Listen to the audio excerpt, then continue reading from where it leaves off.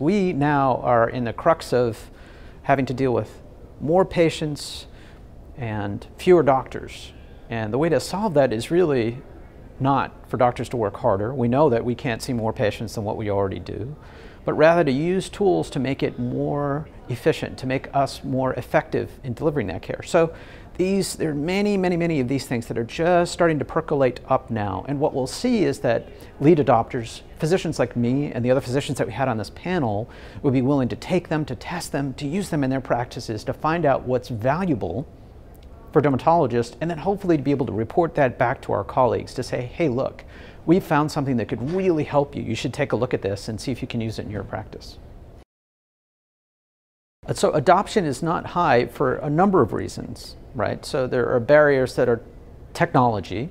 So we're not used to actually having technology between us taking care of patients. So it's very different for us, something that we have to learn as doctors. So the technology itself can be a barrier. There are reimbursement issues. So depending on what it is that you're trying to do, you can't always just go to the payer, to the health insurer, and ask to be reimbursed for it.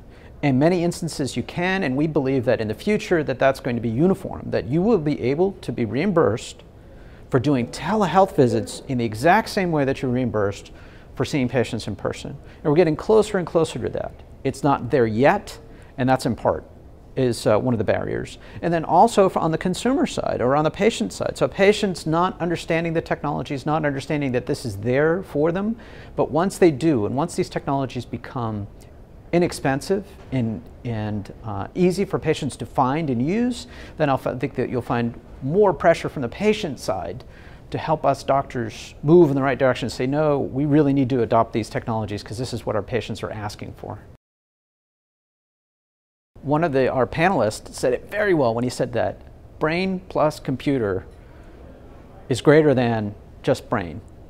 So I think that as we become more used to using the tools to enhance what it is that we do and find the value in these things, in the next 3 to 5 years, we'll see many more of these tools that help us with diagnoses, help us to make differential diagnoses, and will be much more likely for us to actually adopt them and use them actively in our practice. We talked even about Google Glass briefly, glasses that you can actually put on to help you as a clinician when you're in the office. So there's a technology that's available today that we're starting to see some early adopters use, and that I think that there's no doubt in 5 years or 10 years from now will be very powerful tools for us to use, just in the same way that physicians were very reluctant to use a stethoscope when that first came out. But once they realized how valuable that was for them to actually be more efficient in what it is that they were doing, then it became widely adopted. And I think we'll see the same thing here. As we see that value both on the doctor side and on the patient side, then they will be widely adopted.